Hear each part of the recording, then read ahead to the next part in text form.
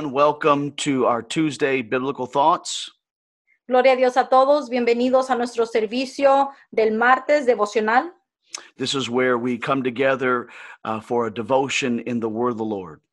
Esto es donde nos unimos juntos a poder tener un momento de devoción en la palabra del Señor. Thank you again for joining us today. Thank you for being faithful to these services. Gracias una vez más por unirse a nosotros y por ser fieles a estos servicios. And we know that there is a lot of things going on in this world. I'll tell you what, 2020 has been quite an interesting year thus far. Y sabemos que muchas cosas están ocasionando o están sucediendo en este año alrededor de nuestro mundo. Así que este año 2020 es algo diferente. Sunday, we were led by the Lord to address certain things, to give us some direction in these times, positioning us for change. El domingo fuimos guiados de parte del Señor para poder hablar de algunas cosas que están sucediendo y para poder ponernos en posición para un cambio. Or rather, positioning the heart of the person that wants to see change, doesn't know how to accomplish that. And so, how do we do that? Biblically speaking, how do we bring forth the change that we want to see? O para la persona que quiere tener un cambio, pero no sabe cómo. Así que buscando en las escrituras y mirando las escrituras, ¿cómo podemos comunicar esto? And so even in the midst of all this different stuff that's going on, there is some good news. Churches are reopening, and this is very exciting for us, of course, to be able to congregate once again with one another. Y a pesar de todo el caos que está sucediendo alrededor de todos nosotros, tenemos buenas noticias. Las iglesias se están volviendo a abrir y es una alegría y un gozo de que todos podamos regresar a unirnos y poder congregar y alabar al Señor todos juntos. We hope that you will come out and join us this Sunday, June 7th at 2:30 p.m. We're going to be doing a parking lot service.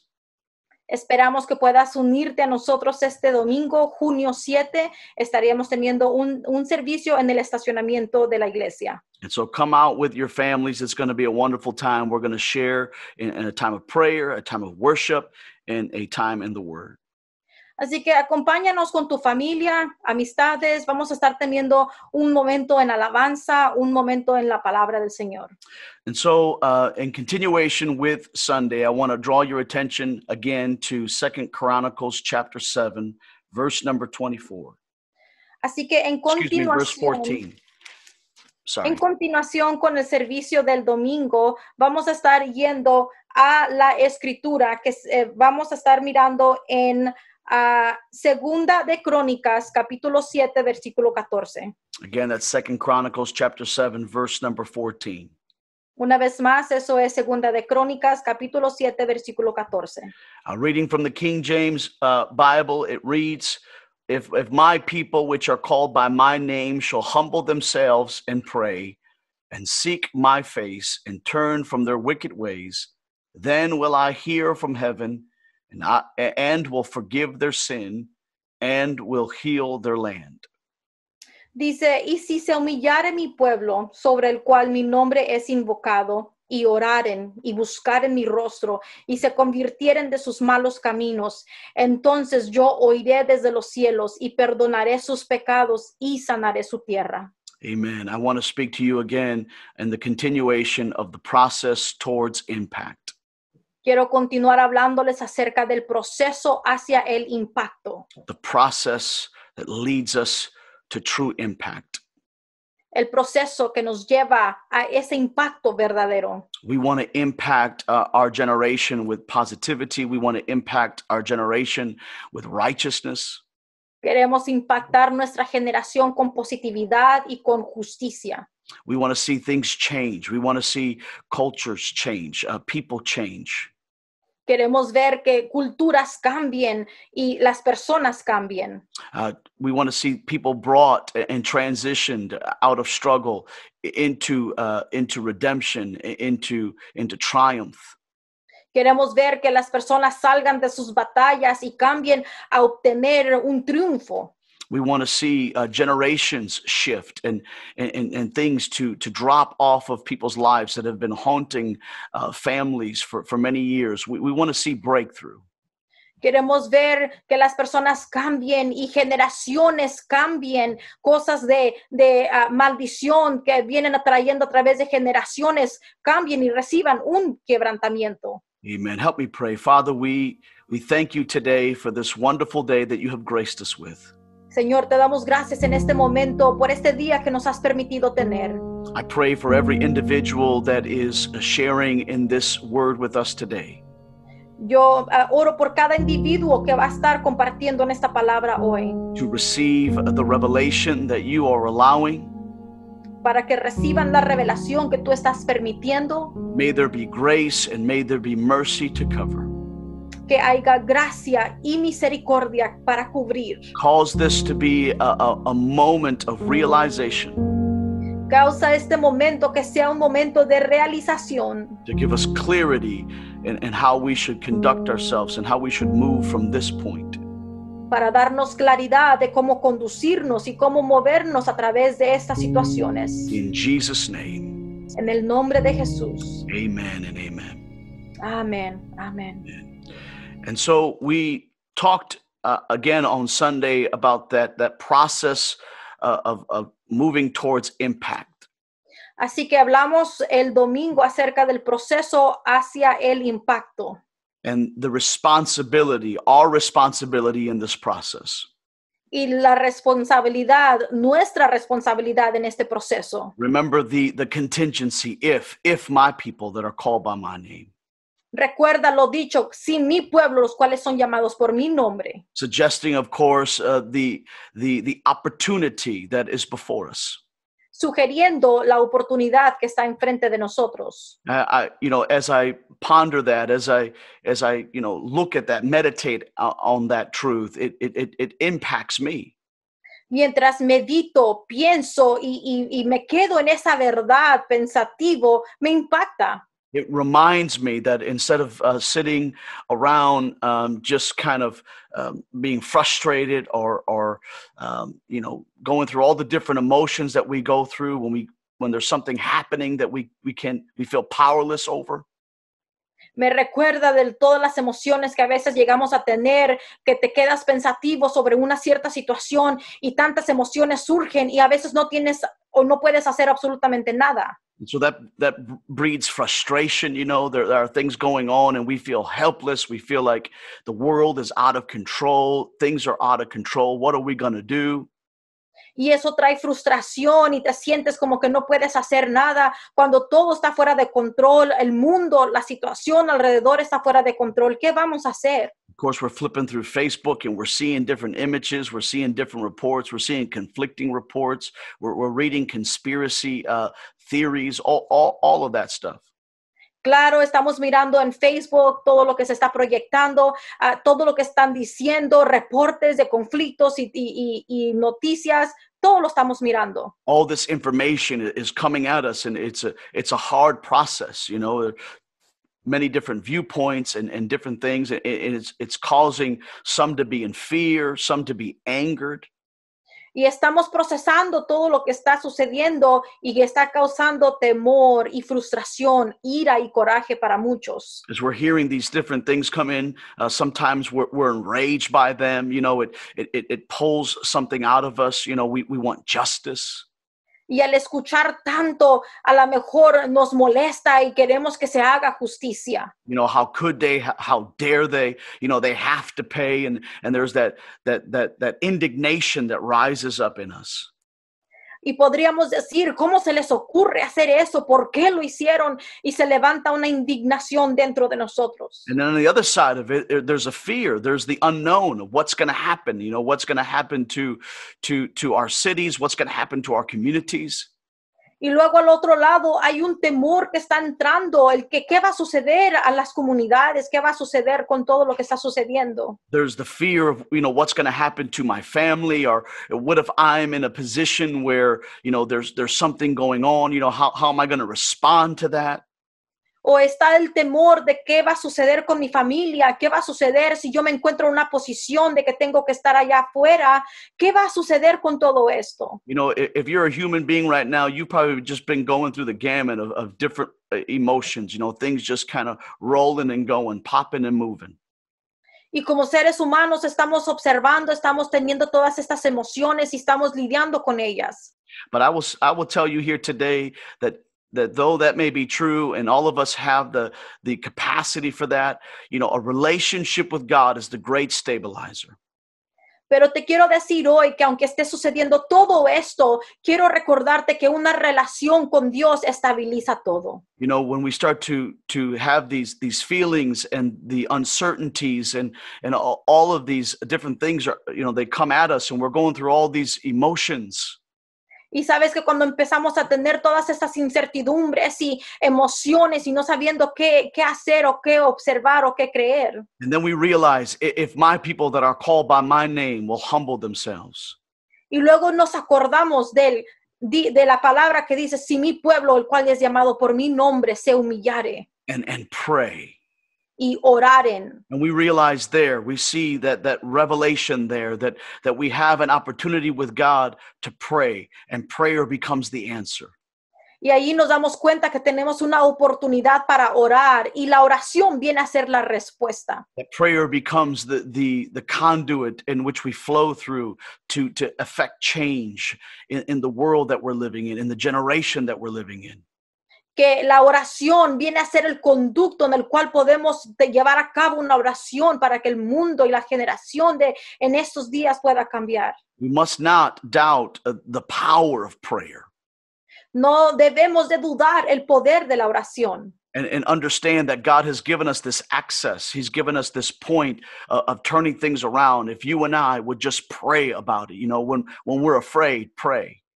Y debemos de entender que Dios nos ha dado un punto de acceso en la oración, de que si tú sabes algo, ora acerca de ello. When you feel enraged by reports, you feel the indignation, you know, rising in your soul. Pray, pray, pray, pray. Cuando te sientes lleno de ira por los reportes que se escuchan y por todo lo que está sucediendo, solamente ora, ora. Because the greatest impact is going to be made in prayer. Porque el impacto más grande se va a ser hecho a través de la oración. When you and I, we step into that place, we step into that prayer closet, we step into that place of intercession, and the Spirit of the Lord just begins to flow through us. Cuando tú y yo entramos en ese cuarto de oración y el Espíritu de Dios empieza a fluir a través de nosotros. And we begin to pray for the situations that are going on around us and for the emotions and the impact that's happening inside of us. Y cuando empezamos a orar por las situaciones que están sucediendo y el Espíritu de Dios empieza a activarse dentro de uno. And so if my people, Así que si mi pueblo, it is the possibility, es la posibilidad, it is the contingency, it is the opportunity. es la contingencia, la oportunidad. If my people will just understand this process. Si mi pueblo simplemente entendieran este proceso. Now, it's not a step one, step two. You know, if we pray or we humble ourselves and we pray and we seek. No es que si es un paso uno o un paso dos, que si primero nos humillamos y luego buscamos. No es así. It's not step one, humble, step two, pray, step three, seek. No es paso uno, humíllate, paso dos, ora, paso tres, busca. But this is a fluid process. All of these things are connected together. Pero este es un proceso fluido, todo está conectado You see, junto. humbling requires prayer. Porque el humillarte requiere oración. And prayer needs proper seeking. Y oración necesita que tú busques. And proper seeking will help us create alignment, Y el que tú busques crea un alineamiento. which will eventually lead into the turning point of any given situation. El cual eventualmente hace un cambio en cualquier And situación. so this process is fluid. You know, if we pray, if we humble ourselves in any situation, and we pray and we seek God, Así que este proceso es fluido uno con el otro. Si nos humillamos delante de Él, si oramos y si buscamos de Él, it's going to bring us to the place that we need to be in. nos va a traer al lugar donde debemos de estar. And the Lord said, and seek my face. Y la palabra dice, y buscad mi rostro, Humble yourselves, humble themselves. humillarse, Pray y luego orar and seek my face. y buscar de mi rostro. To seek is a tremendous privilege. It's a tremendous privilege. El buscar es un privilegio tan grande. It means to require, to try, to obtain, to reach towards something. Significa el querer requerir, el querer obtener y alcanzar algo. We have to understand that the invitation of seeking God's face is a tremendous privilege. Debemos de entender que el buscar el rostro de Dios es un grande privilegio. That if God made this available to us, if he spoke this invitation out to us, we have to realize the magnitude of that. De que si Dios nos ha hecho esta invitación y nos la ha hecho disponible a nosotros, que lleva atrás de ella una gran magnitud. Humble themselves, Humillarse, pray and seek my face. orad y buscar mi rostro. That's an invitation, people. Esa es una invitación. God is saying, seek my face. Dios está diciendo, busca mi rostro. What's actually being conveyed there is God is saying, seek my face. Lo que está aplicando allí es Dios diciendo, busca mi rostro. And what's being implied there is a bestowing and a revealing. Y lo que está diciendo es de que está dando una revelación. God is saying, I'm going to give you this invitation to seek my face. And when you do that, there's going to be a revealing there and a bestowing there. Y Dios está diciendo, te estoy dando esta invitación, que busques mi rostro. Y cuando la aceptas, hay una revelación que se lleva a cabo. You see, the word seek that we're expounding on right now can mean a few different things.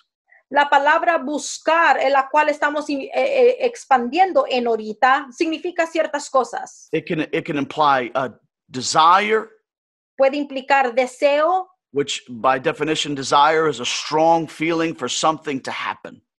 por definición, deseo significa algo fuerte, un deseo o algo que tú quieras que ocurra. It's something that we want to transpire. We want something to happen. We have a desire for it. Es algo que queremos que suceda porque tenemos un deseo por ello. And so we have to fix what we're after. Entonces tenemos que arreglar en lo que estamos buscando. So God says, seek me, Así que Dios dice, búscame a mí, desire me, desea de mí, desire my presence, desea mi presencia, desire my ways, desea mi camino, desire my principle, desea mi principio, desire the moving of my spirit in your life. desea el mover de mi espíritu en tu vida. And seek can also mean to discover. Y el buscar también puede significar el descubrir. And discover is to become aware of something. Y el descubrir es de venir a estar en alerta de algo. And when God gives us the invitation to seek his face, he is giving us an invitation to discover his truths. Y cuando Dios nos está dando una invitación para buscar su rostro, nos está dando una invitación para descubrir su verdad. The truths that what he has for your life, the truth of what he has for your life. La verdad de lo que Él tiene para tu vida. And the truth of who he is for your life. Y la verdad de quién es Él para tu vida. The truth of what he has for you. La verdad de lo que Él tiene para ti. Discover that truth. Descubre esa verdad. The privilege of seeking. Y el privilegio de buscar de Él. Remember, it's an invitation. Recuerda, es una invitación. That's the greatest invitation you're ever going to receive. Es la invitación más grande que tú vayas a poder recibir. Seek my face. Busca mi rostro. Discover what I have for your life. Descubre lo que tengo para tu vida. And discover who I am to you. Y descubre quién soy para ti. And seek can also imply to obtain. Y el buscar también puede implicar el obtener. To get, to acquire, to secure.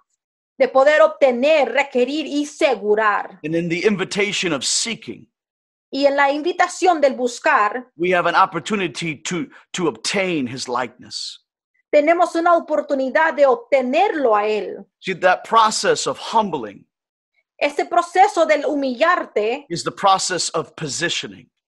es el proceso de posicionarte. And then the process of prayer is the process of surrendering.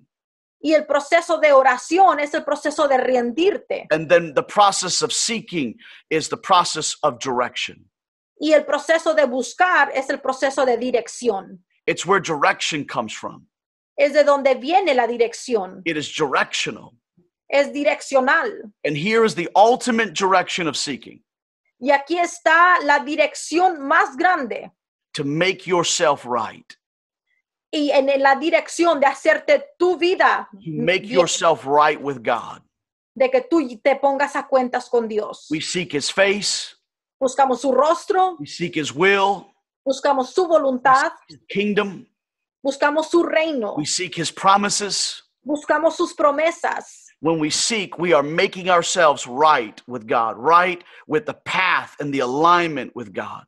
Cuando buscamos, nos estamos alineando con Dios y poniéndonos en orden con Él. And so when the Lord again reveals to us to humble ourselves, Así que cuando el Señor nos revela de que nos debemos de humillar, that's positioning. eso es posicionarnos. And we begin to pray. Y empezamos a orar. That is a surrendering. Eso es el rendirnos. And when we begin to seek, Y cuando empezamos a buscar, we are directional. We have a direction tenemos allí una dirección to seek God's face. de buscar el rostro de Dios. What a privilege it is. Qué tan grande privilegio es eso. It is a tremendous privilege for God to allow us to seek his face. Es un grande privilegio de que Dios nos permita buscar su rostro. And Psalm 27, En el Salmo 27, I want to just read a few verses there, verses 6, 7, and 8. quiero leer unos cuantos versículos 6 y 7 y 8. Perdón. Psalm 27 was a psalm written by King David. It is a psalm of assurance. Salmo 27 es un salmo escrito por el rey David de seguridad. Assurance in the promises of God or in trusting God. Una seguridad en las promesas de Dios y confiando en Dios. It's a psalm that is reflecting confidence in God. Es un salmo que refleja confianza con Dios. And it reads, "Therefore will I offer in his tabernacle sacrifices of joy, humbling himself. I will sing, yea, I will sing praises unto the Lord. Hear, O Lord, when I cry with my voice, have mercy also upon me and answer me." Prayer. Go ahead and read, sis.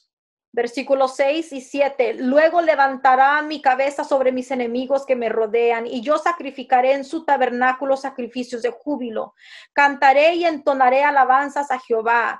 Oye, oh Jehová, mi voz con que a ti clamo. Ten misericordia de mí y respóndeme. Now I want you to notice, therefore will I offer in his tabernacle sacrifices of joy. This is a process of humbling oneself. Ahí dice, sacrificaré en su tabernáculo sacrificios de júbilo. Allí te estás humillando. I will sing, yea, I will sing praises unto the Lord. Worship. Cantaré y entonaré alabanzas al Señor. Eso es alabanza. Because the ultimate position of humbling self is worshiping God. Porque la posición del humillarte es alabando a Dios. Realizing that you're not him. Dándote cuenta de que tú no eres Él. Realizing that you're not all powerful, that he is. Realizando de que tú no eres poderoso. Realizing Él, he is in control. realizando de que Él está en control. He is the Lord. Él es el Señor. And so we humble ourselves. Así que nos humillamos. And we allow God to be God in our lives. Y permitimos que Dios sea Dios en nuestras vidas. We don't have the power to allow him to be God. He will always be God with or without your consent. No tenemos el poder de permitirle ser Dios, porque Él es Dios con tu consentimiento o no. But when we humble ourselves, we are acquiescing to his lordship over our lives. Pero cuando nos humillamos, estamos permitiendo que Él sea el Señor de nuestras vidas. We're giving permission for God to be the Lord of our lives. Estamos dando permiso a Dios que Él sea el Señor de nuestras vidas. And that's quite humbling in itself. Y eso en sí mismo es humildemente. That God, in all of his greatness, and all of his splendor, and all of his majesty, would still give you and I an opportunity to say yes or no. De que Dios en toda su majestad, en todo su resplandor y toda su grandeza te permita a ti y a mí el darnos un sí o un no. Now watch this. He humbles himself.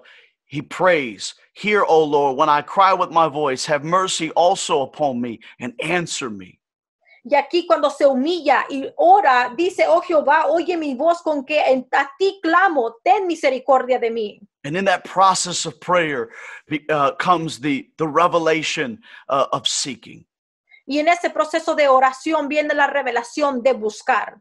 Verse number 8, when thou saidest, seek ye my face, my heart said unto thee, thy face, Lord, will I seek.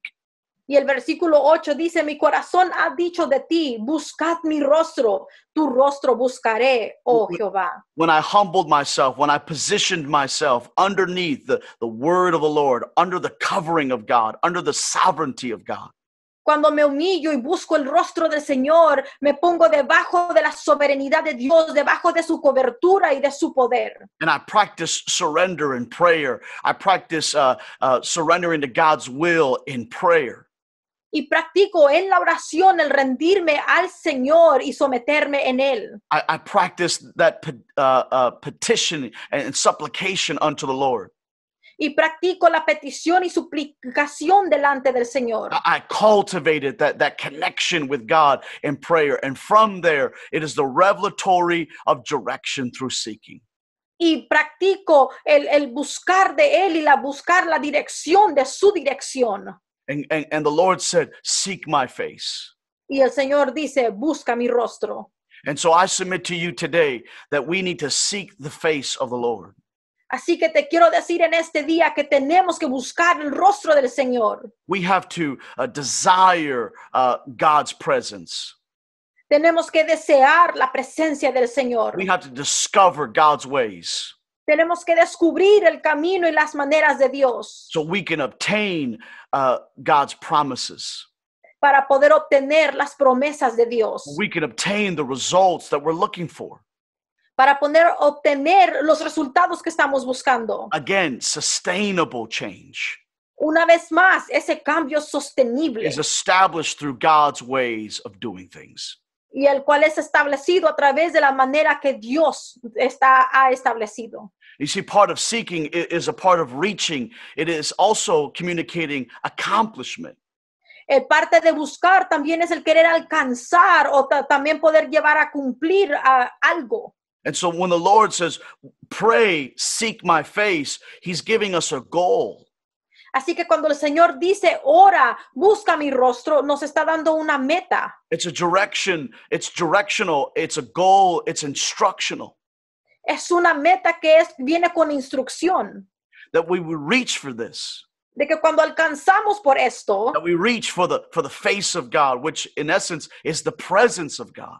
Cuando alcanzamos la presencia, el rostro de Dios, el cual en esencia es la presencia de Dios. It is a right standing with God.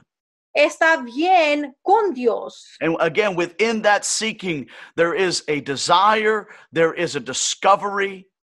Y otra vez más, en esa búsqueda hay un descubrimiento. And here's a powerful thing about the discovery. When you and I learn to seek God in our everyday lives, we will discover. Y aquí hay algo que viene con el buscar de su rostro, que cuando tú y yo en nuestro diario vivir buscamos de Él, vamos a descubrir that His ways are better, His word is right. Que su manera es mejor, su palabra es correcta. That His power is sure. Que su poder es grande. That He is a stronghold. Que Él es un poderoso. That He is faithful. Él es fiel. That there is no one greater. Que no hay nadie más grande. This is the discovery. Esta es lo que descubrimos. When we seek God's face. Cuando buscamos el rostro de Dios. So seek the Lord. Así que busca al Señor. In your frustration. En tu frustración. In your aggravation. En tu agravación. In your contemplation. En tu contemplación. Of how things are going to move forward, or what you should do. De cómo se van a mover las cosas o lo que tú debas hacer. We have to seek God's face. We have to seek God's ways. Tenemos que buscar el rostro de Dios y la manera de Dios. And we will discover y vamos a descubrir the right direction, the right path, the right response. La dirección correcta, el camino correcto y la respuesta correcta. And then we can again obtain the right results. y así una vez más poder obtener los resultados correctos. Now, it's very powerful. The Lord doesn't just say, seek me, but seek my face. Ahora, muy poderosamente el Señor dice, no solamente dice buscad de mí, sino buscad mi rostro. It's powerfully expressed this way. Y es expresadamente, poderosamente de esta manera. Because face reflects attitude and sentiment. Porque un rostro expresa actitud y sentimiento. And so when we seek the face of God, we are seeking the attitude, the disposition of God. Así que como cuando buscamos el rostro de Dios, estamos buscando el carácter de Dios, la actitud de Dios y su sentimiento. We're seeking the sentiment of God, Estamos buscando el sentimiento de Dios, which is his attitude towards any given situation. And so when you and I seek his face, el cual es la actitud a cualquier situación. Así que cuando tú y yo buscamos su rostro, we're learning how to act towards something. estamos aprendiendo cómo actuar hacia cierta So situación. we are humbling ourselves and we're praying and we're seeking the face of God. Así que nos estamos humillando, estamos orando y estamos buscando el rostro de Dios. And when we're seeking the face of God, again, it's directional. And that direction is bringing us into how God wants us to respond to the events that are at hand. Y una vez más, eso ya trae dirección y estamos llevando una dirección de cómo avanzar en el Señor. I hope I'm making sense today. Espero y me puedan estar entendiendo en este día. I hope I'm helping somebody today. Que espero poder estarle ayudando a alguien en este día. You are always going to have to wrestle with the divide of the carnal mind. Siempre vamos a batallar con la división de la mente carnal. You know, one part of your brain, one part of your emotional man, your soul is going to want to plow through things. Una parte de tu mente, de tu persona emocional va a querer llevar a cabo ciertas cosas. You're going to want to do things your way. Hacer ciertas cosas de tu manera. You're going to be caught in the moment, caught wrapped in the web of the communication that's coming towards you. A lo mejor te amarras o te quedas en la comunicación que se te está proyectando lo que estás mirando. And it's going to make you feel a certain way. It's going to make some of you feel insecure. It's going to make some of you feel victimized. You're going to feel attacked. So you're going to have to defend. Y eso te va a hacer sentir de una cierta manera. Algunos se sienten victimizados, algunos se sienten con temor y otros se sienten que tienen que defender. It moves us into reactionary mode. Y nos mueve a una manera de reacción. But when we seek God's face in the matter, Pero cuando buscamos el rostro de Dios en la when situación, we seek God's face in the situation or about the situation, y cuando buscamos el rostro de Dios acerca de la situación y de la we situación, can acquaint ourselves with his attitude towards it and learn how to respond the right way. podemos aprender cómo responder adecuadamente.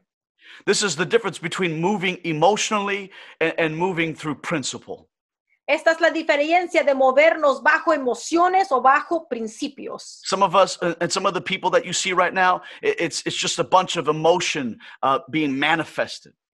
Muchas de las personas que estamos mirando ahorita solamente se están moviendo y manifestando a través de sus emociones. But when we learn to seek God's face, Pero cuando aprendamos a buscar el rostro de Dios, we're going to learn how to respond differently.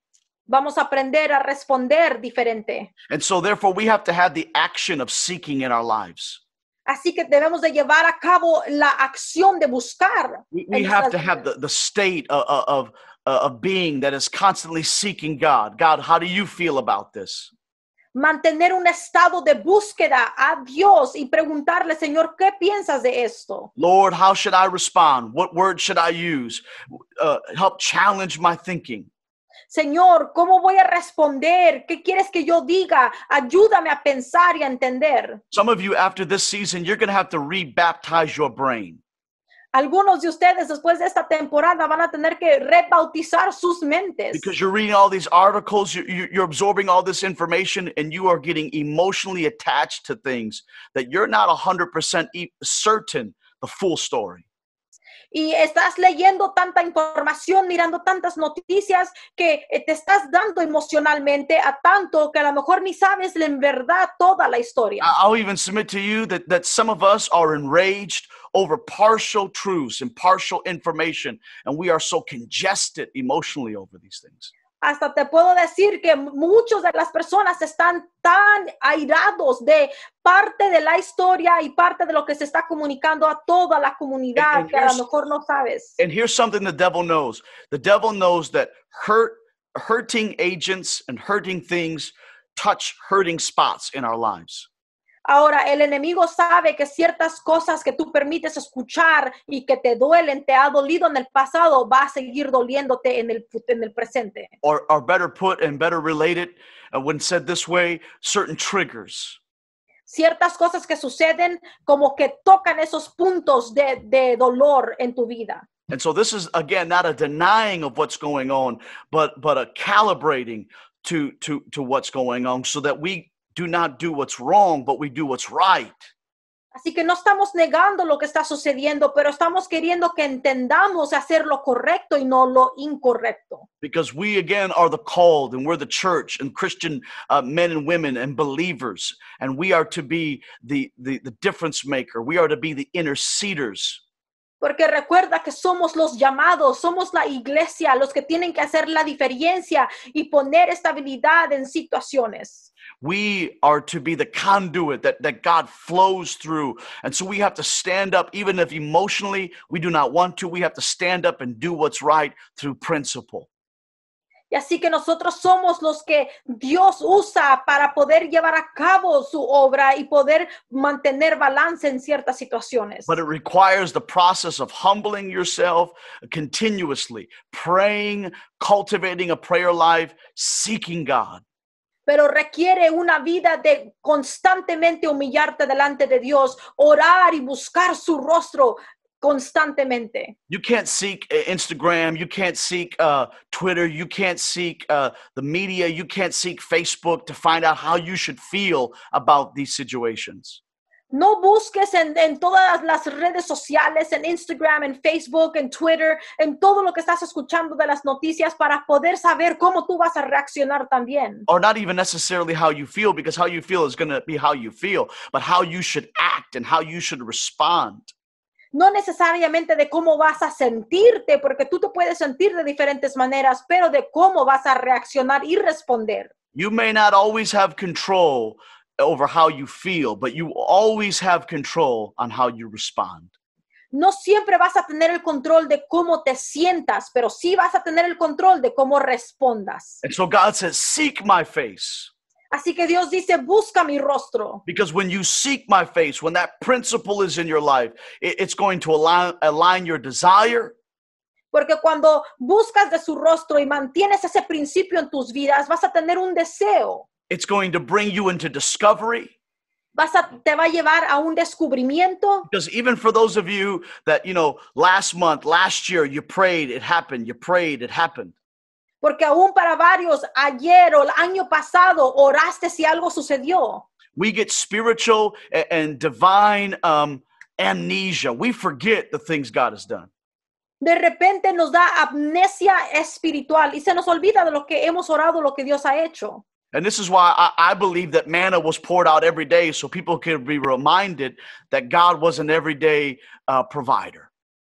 Y yo pienso que por el cual maná fue dada todos los días para que el pueblo se acordara de que Dios era un Dios de todos los días. And that the reliance upon divinity was an everyday thing. It was a daily thing.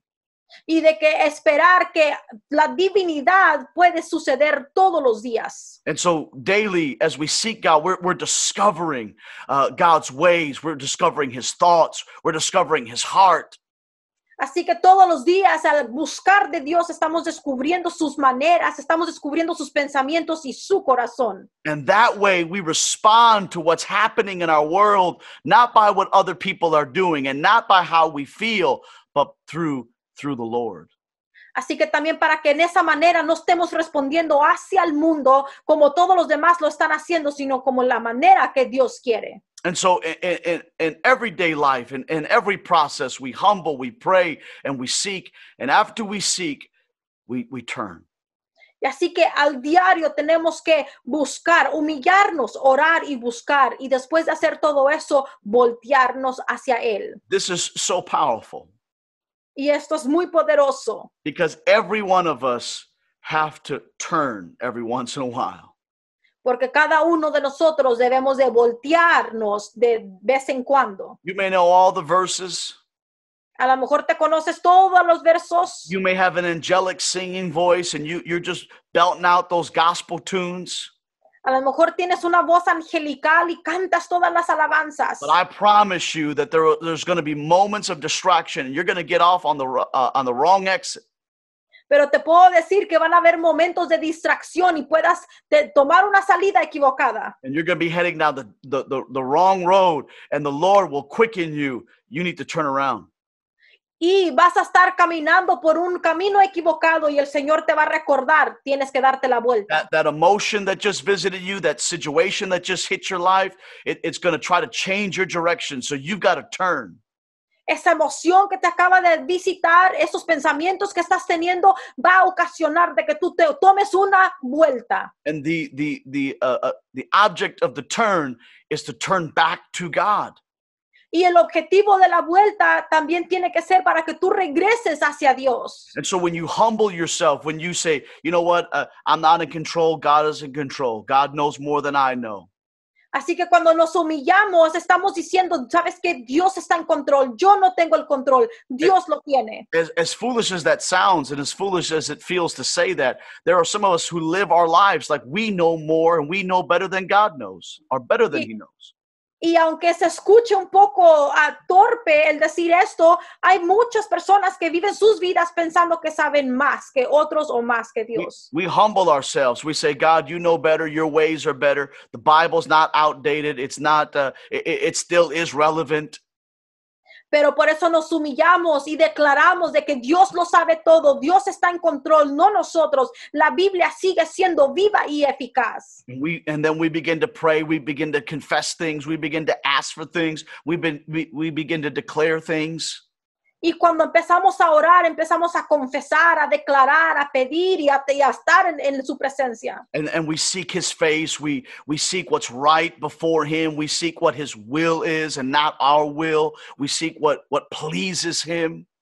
Y buscamos de su rostro, buscamos su voluntad, lo que le complazca a Él y no a nosotros. And in that process, we learn to delight ourselves in the Lord. We learn to take this mind, which was in Christ Jesus, let it also be in you. We learn to acquiesce to God's ways, His attitude. Y aprendemos a llevar a cabo los pensamientos del Señor en nuestra mente y a voltear, a cambiar nuestra situación y decimos sí al Señor en nuestras vidas. And this helps us turn.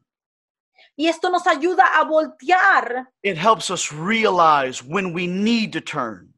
Y nos ayuda a darnos cuenta cuando tenemos que dar esa vuelta, ese entorno. From the wicked ways or wrong paths. De esos caminos malos o maneras equivocadas. Or our contrary routes or things that are not Christian. O esas cosas que llevan la contraria o que no son cristianamente. Maybe you don't feel like this devotion even applies to you, but ask yourself a question. Have you thought or confessed things that you were surprised that you would say or think?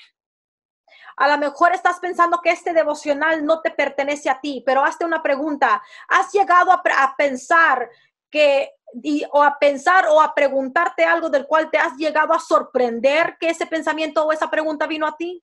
Within the last week or two, with the certain events that are going around, have you said things that you knew emotionally you can connect with, but as far as your Christianity was concerned, it was a contradiction?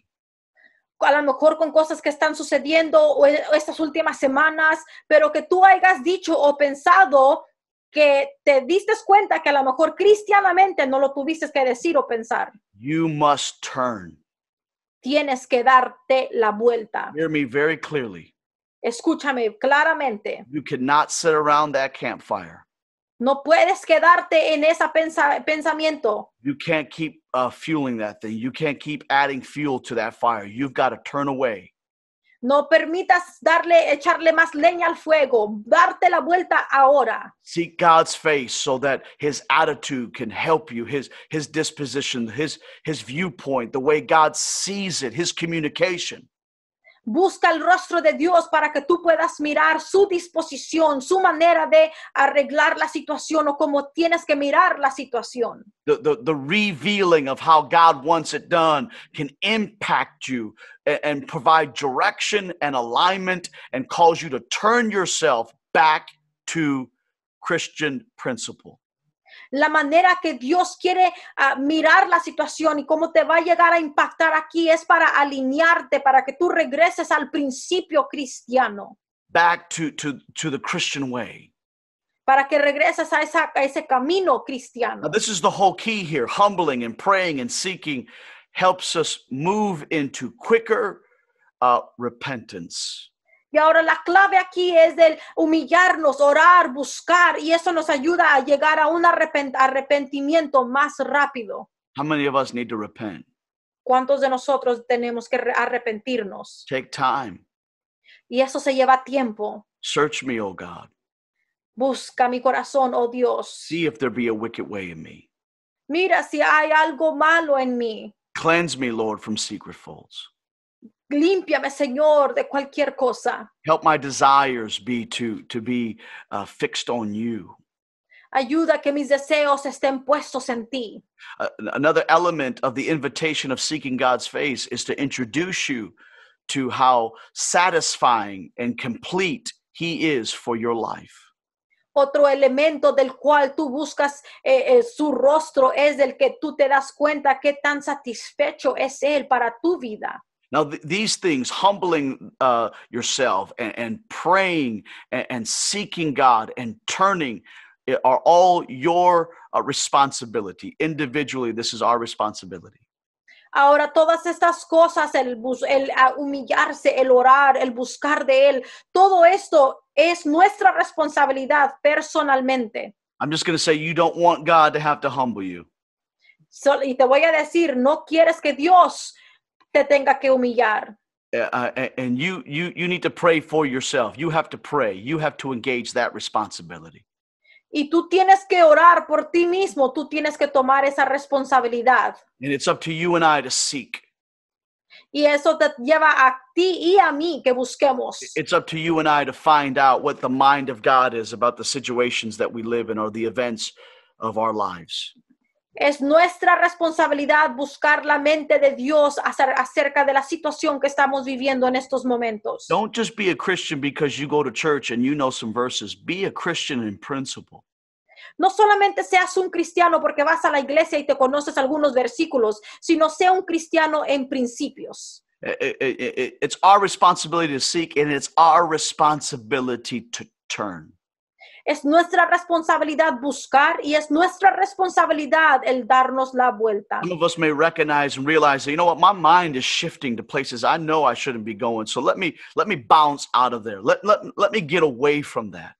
Algunos tenemos que reconocer que mi mente está yendo a otros lugares de los cuales no debería de estar yendo. ¿Sabes qué? Déjame doy la vuelta y reconocer que tengo que regresar a mis principios. So I'm going to stop, watching the news. I'm going to stop watching these things that are feeding into this, and I'm going to start confessing the right things.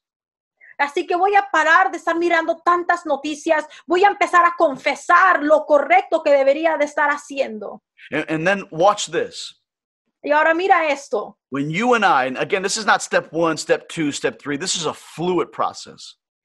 Cuando tú y yo, y ahora esto no es paso 1, paso 2, paso 3, es algo que fluye todo junto. It's not, first you got to learn, you got to take a few years to humble yourself and then a few years to pray. No. It's all fluid. It's all flowing at the same time.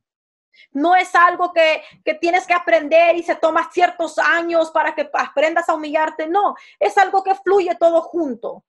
We're humbling through prayer. Nos estamos humillando a través de la oración. In prayer, we're seeking. Y en la oración estamos buscando. By the nature of seeking, we're turning. Y por la naturaleza de buscar, estamos volteándonos. Because a life that is practicing seeking God has to turn away from other things. Porque una luz que practica el buscar de Dios tiene que alejarse de otras prácticas. And that is our responsibility of the process. But watch what God says. Y esa es nuestra responsabilidad del proceso. Pero ahora mira esto. God says, again, in any given situation, if you meet this criteria, if you practice this process, Y ahora en cualquier situación, si tú haces este criterio, si tú haces este proceso, then will I. entonces yo. That's the great guarantee. Esa es una garantía. God says, you do your portion, I'll do my portion. El Señor dice, tú haz tu parte y yo haré mi parte. This is the process that brings us towards impact. Este es el proceso que nos trae hacia el impacto. The process of making the changes we want to see, the impact in our world, in our generation, and in our lives, and in our families. El proceso de mirar este impacto llevarse a cabo en las vidas de nuestras familias, de uno mismo y de todos los que están a nuestro alrededor. Some of you may say, well, no, listen, I've been concerned for years. I've been complaining for years. Yeah, but have you been praying for years? Algunas personas pueden decir, ¿sabes qué? Esto ya viene de tantos años, me estoy quejando de hace varios años. ¿Ok? ¿Has estado orando ya por varios años? Have you been seeking the face of God these years to learn his attitude and his way so that you can be a vehicle of change? ¿Has estado buscando el rostro de Dios por tantos años desde que te ha estado molestando cierta situación para que tú seas el vehículo de cambio? Are you just a vessel that realizes and just spews out all the poison? You just see all the wrong that's going on and you just spew out all that poison and you just make it worse. ¿O eres el vehículo que solamente observa y luego escupes tu veneno, por decirlo así, y luego haces que la situación se empeore? Now, I'm just keeping it real. Ahora, te estoy hablando sinceramente. What you need to keep it is really close to God, really connected to God. Pero deberíamos de ser más sinceros y conectados con Dios. So that God's ways para que las maneras de Dios can manifest puedan manifestarse and impact. E impactar. Now, the Lord says, you do this. You pray, you humble, you seek, you turn. Ahora el Señor dice esto, tú ora, tú humíllate, tú busca y voltéate. Then will I. Entonces yo. The great guarantee. La más grande garantía. Your process, my process, God's process. Tu proceso, mi proceso y luego el proceso de Dios. You do this, he'll do that. Tú haces esto y él hará eso. He said, then will I hear from heaven. Y luego dice, luego yo oiré desde los cielos. Why heaven, Lord? ¿Por qué los cielos, Señor? We know you're there. Sabemos que estás ahí. In this language, let it be understood. Y en este idioma que podamos entender. That where your resource is at. Que sabemos de dónde viene tu fuente. Where your help comes from. De dónde viene tu ayuda. Where your strength comes from. De dónde viene tu fuerza. The mention of heaven is the revelation of the resource. El mencionar los cielos es el recurso, el saber de dónde vienen tus recursos. I will hear from heaven. Yo escucharé desde los cielos. This is the resource that's going to be made available to you. Ese es el recurso que se te va a hacer disponible a ti. The impact of the spirit realm. El impacto del reino espiritual. Which many of us do not quite understand or realize. We're always fighting in the natural, not realizing that the root is in the spiritual. Y muchos no se dan cuenta, están peleando en lo natural, pero no saben que la raíz viene desde lo espiritual. You do your part, and then will I hear. That implies this, that it will be loud and clear. Ahora dice, tú haz tu parte y yo escucharé. Y esto implica esto de que él va a saber claramente. That your desire for change will be heard loud and clear. Que tu deseo para un cambio va a ser escuchado claramente. And I will forgive. Y yo perdonaré. I will hear. Yo escucharé, I will listen, voy a poner atención and I will forgive. y yo voy a perdonar. And that's the Lord saying, I'm going to remove the breach. I'm going to remove the hindrance. I'm going to get things out of the way. Y ese es el Señor diciendo, yo voy a cerrar las puertas abiertas, voy a mover a un lado lo que no está bien. And in so many ways, the forgiveness thing, so powerful. Y en muchas maneras el perdonar es tan poderoso. God says, well, I will forgive, I will liberate, and I will move you. El Señor dice, yo perdonaré, yo libertaré, yo te voy a mover. I will allow you to move Yo voy a permitir que tú puedas moverte into something more, something greater. hacia algo más grande. And I will heal. Y yo sanaré. I will hear. Yo voy a escuchar. I will forgive. Voy a perdonar. And I will heal. Y sanaré. I will heal your land. Sanaré tu tierra. And I thought about this as I meditated on this verse, the impact of healing that land in application to the land which is us individually. Y mientras meditaba en esta palabra y pude pensar de tanto que se necesita la sanidad a esta tierra, también aplica a nosotros mismos. God heal us individually. Dios sánanos individualmente. And that healing flows out collectively. Y esa sanidad fluye colectivamente. Lord heals my way of thinking, my way of seeing. El Señor sana mi manera de pensar y mi manera de mirar. Impacts me individually.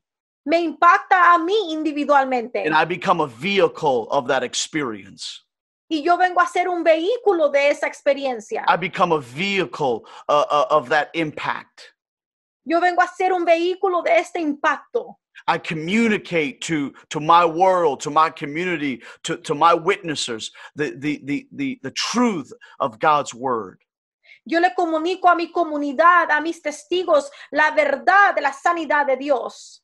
God says, I will heal their land. I will repair it. It actually implies stitching something back together again. El Señor dice, yo sanaré tu tierra, y eso significa que está reparando algo una vez más. Maybe in our time we're interested in revenge. Maybe we're interested in avenging. A lo mejor en nuestros tiempos nos interesa más una venganza. And we're interested in removing and ripping apart. Y estamos más interesados en quebrantar y en quitar. But God is interested in repairing. Pero Dios está interesado en reparar. The Lord says, if you will humble yourself, if you will pray and seek my face and turn from those wicked paths. Dice el Señor, si te arrepientes, si te humillas, si te arrepientes, si buscas mi rostro y te volteas de esos caminos. I will hear, I will forgive, I will heal. Yo escucharé, yo perdonaré y yo voy a sanar. Lord, heal this land. Señor, sana esta tierra. Impact us on individual levels. Impáctanos en un nivel individual. Heal our hearts, heal our minds. Sana nuestros corazones, nuestras mentes. Heal us from the hurts, Sánanos de toda dolencia, from the gathering of pain throughout the years of life. de ese dolor que se ha estado acumulando a través de los años. Heal us individually, Lord, and let it flow from our lives. Sánanos individualmente, Señor, y que se salga y fluya de nuestras vidas. Let your message flow through our lives. Deja que tu mensaje fluya a través de nuestras vidas. In Jesus' name. En el nombre de Jesús. In Jesus' name. En el nombre de Jesús. I want to leave you with this last verse, and I'm just going to read it. Isaiah 55, 6 through 7. Quiero dejarlos con este último versículo y solamente lo voy a leer. Está en Isaías 55. And we're going to read one verse English, one verse Spanish, back and forth. Vamos a leerlo alternadamente. 55:7, you said, Pastor? Isaiah chapter 55, 6 through 7.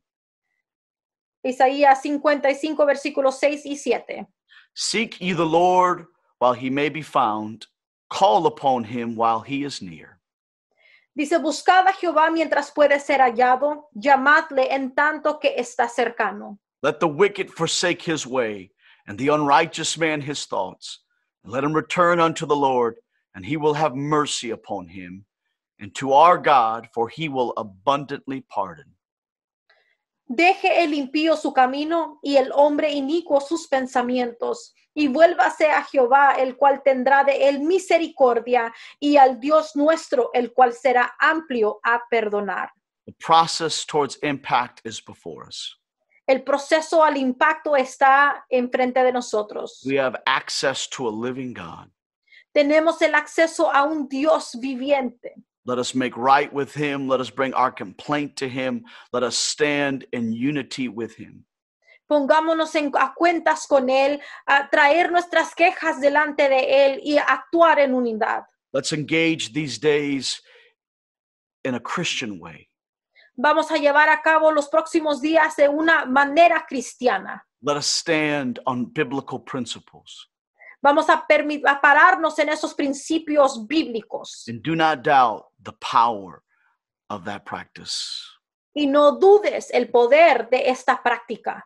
Because there is no greater release upon our lives with tremendous changing ability than the release of God's Spirit. Porque no hay un cambio más grande en nuestras vidas que la habilidad del cambio de Dios, de su Espíritu en nosotros. What can I do, Lord? ¿Qué puedo hacer, Señor? Help my world. Ayuda a mi mundo. Pray. Ora. Seek God's face. Busca el rostro de Dios. Stand with him. Párate con él. Learn of his ways. Aprende su manera. Acquiesce to his thinking. Di sí a su pensamiento. Seek his face. Y busca su rostro. So you can reflect him. Para que tú puedas reflejarlo a él. In this hour. En estos tiempos. Are you reflecting your anger and your frustrations? ¿Estás reflejando tu coraje y tu frustración? My Christian friend, you are not doing this right. Hermano cristiano, no lo estás haciendo correctamente. It is our responsibility to reflect the Lord in this hour.